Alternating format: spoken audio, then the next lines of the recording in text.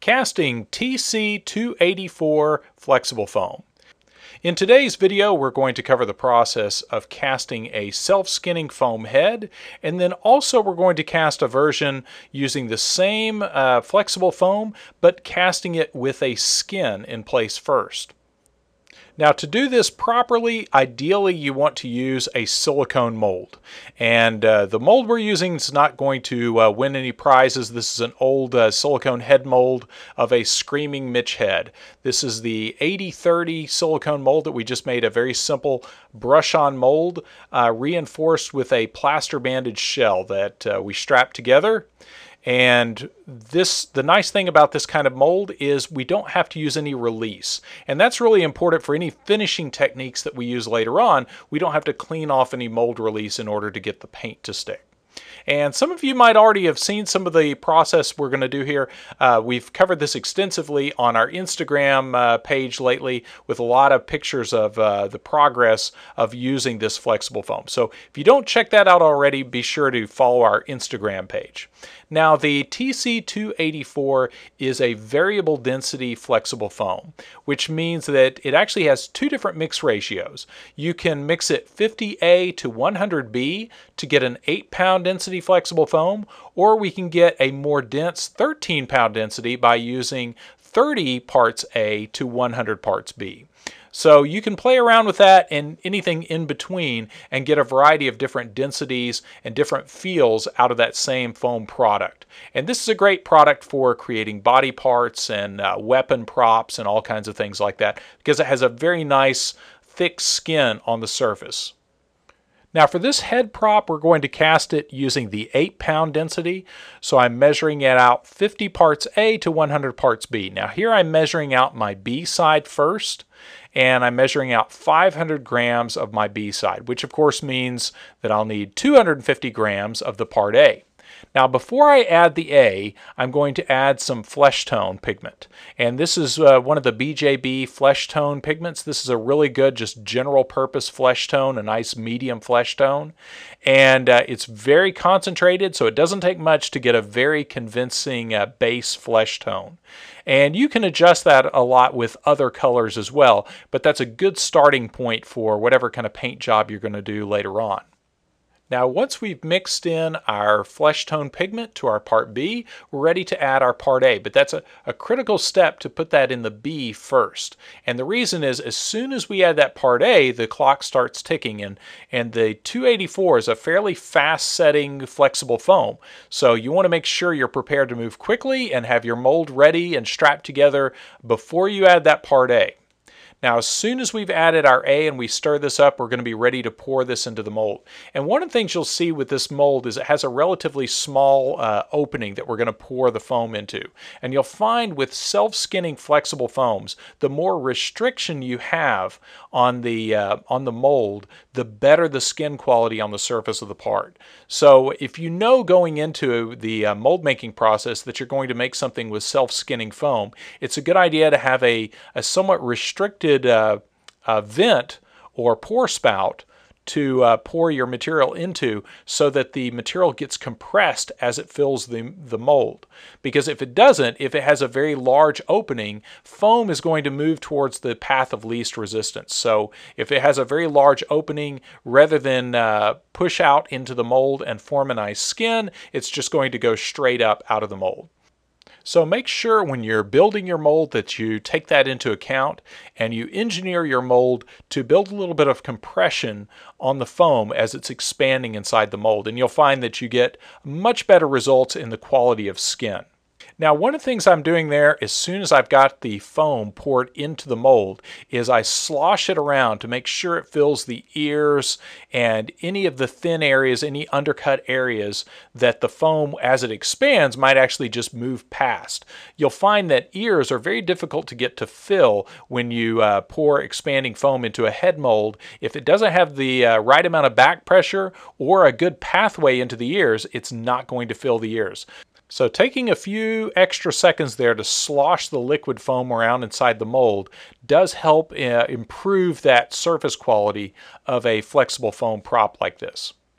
Now, this particular foam demolds in about 30 minutes, sometimes faster than that, just depending on the room temperature and the cross section of the part. And remember that foams, if you've followed some of our other videos, you've heard us say this before, but flexible foams especially really like warm temperatures.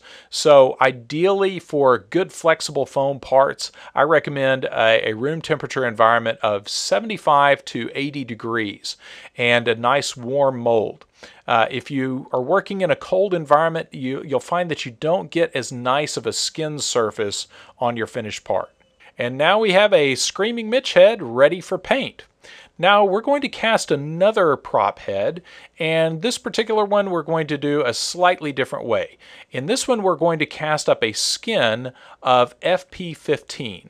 Now FP15, you can find that in the casting rubber section of our website, and this is a polyurethane rubber that's a very fast setting translucent polyurethane rubber formula that's ideal for skins on dummies and heads and bodies, all kinds of props where normally just casting self-skinning foam by itself might result in a lot of voids on the surface. Sometimes when you're casting really large pieces like heads and shoulders, it's very difficult to get a perfect bubble-free part.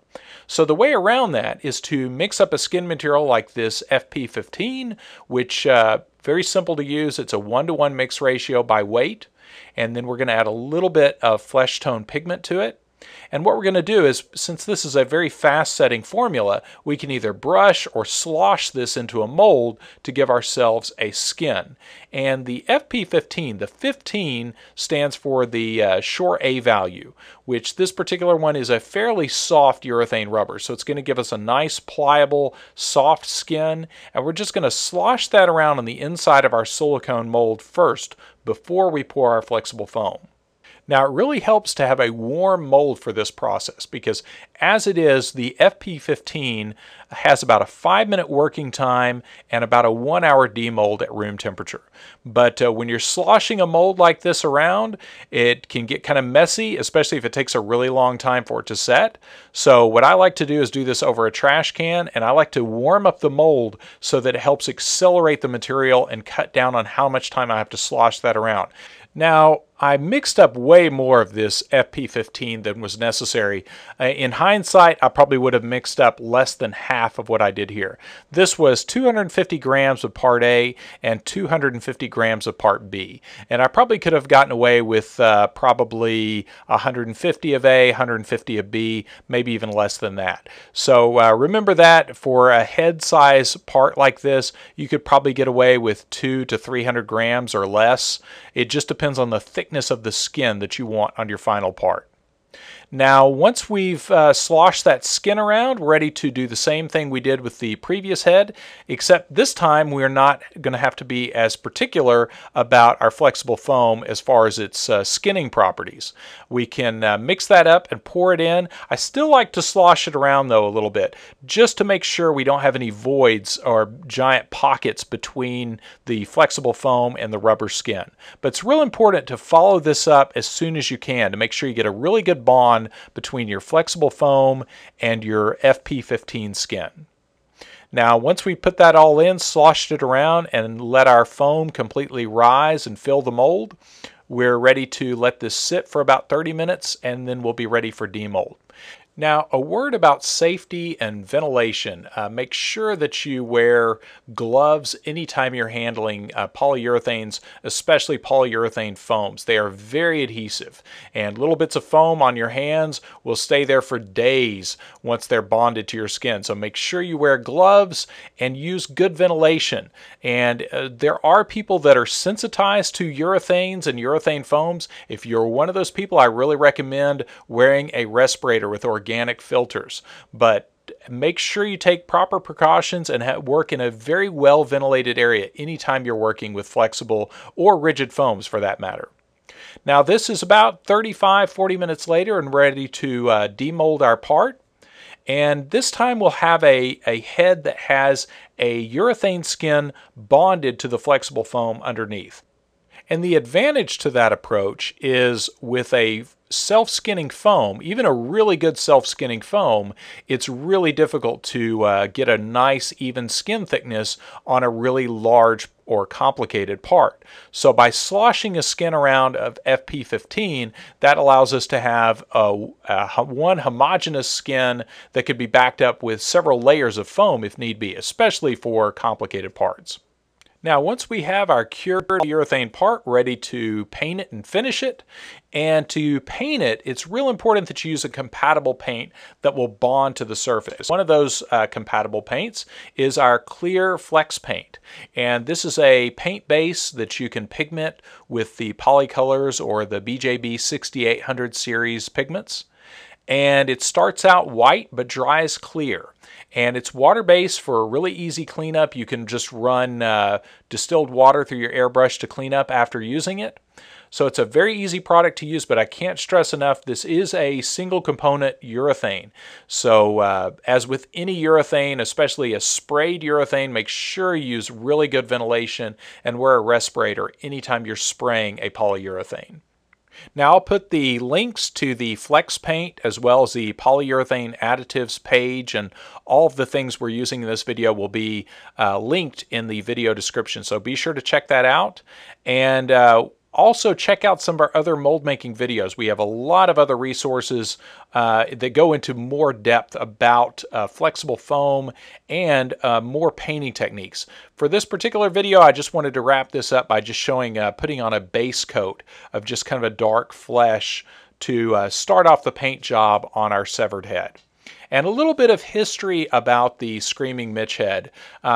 Originally, when I made this years ago, some of you might remember this head. Originally saw this in a LifeCast video we made all the way back in 2009. And this head has been around. In fact, if you pay extra close attention, you might see it appear several times in the movie Machete. So a little bit of trivia for you there about the Screaming Mitch head and its history. So there you go. There's the process of casting flexible foam, a couple of different methods there for you. And remember that all of the products we use in this video are available on our web store.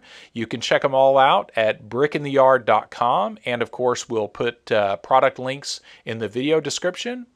And also, for those of you who want to keep track of some of the other projects we have going on in our shop and new techniques that we have, be sure to check us out on Instagram. You can find us on instagram.com/BiddyMoldSupply.